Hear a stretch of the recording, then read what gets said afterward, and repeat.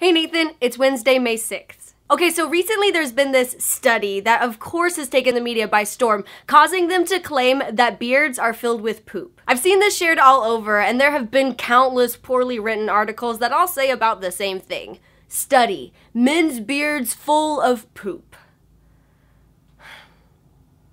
Now, a few weeks ago, I made a video on the dangers of believing facts and research based on studies that purport to be scientific, and the popularity of this recent claim has been a great example. Even the articles which, when read, mentioned some doubt to the totality of all beards containing poop particles still made their titles much more one-sided. Now, of course, the reason for the hyperbolic titles is what has come to be known as clickbaiting, basically making your article sound super interesting, often through exaggeration, which gets you more views, which gets you more ad views, which gets you more money. Clickbaiting is usually harmless. I often fall prey to it willingly whenever the article title mentions Disney, but it can get very dangerous when it starts throwing the words science and study around. So what's the actual deal with this study anyway?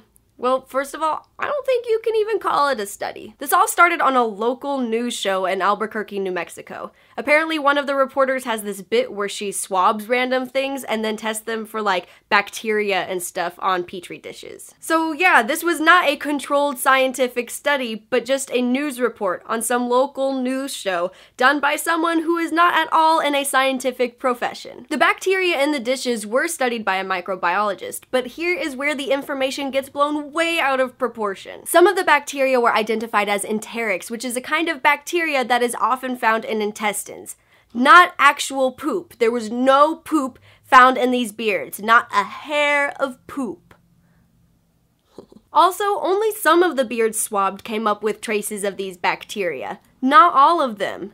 But, for the purpose of clickbait, the Albuquerque news team and subsequent internet articles seemed to think that this proved that every beard is actually part hair, part poo. Even if every beard had come up with bits of these bacteria, the truth is that you're gonna find this kind of stuff on every surface.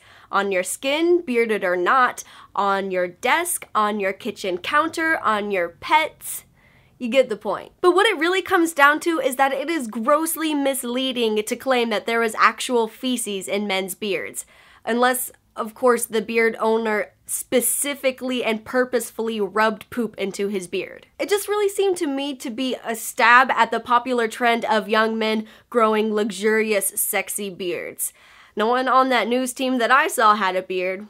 Maybe they were just jealous. It seemed catty, and it was incredibly insulting. They even claimed that beards were filthy and just as dirty as toilets. It's sensationalist, it's offensive to the name of scientific research, and it's kind of sad, really.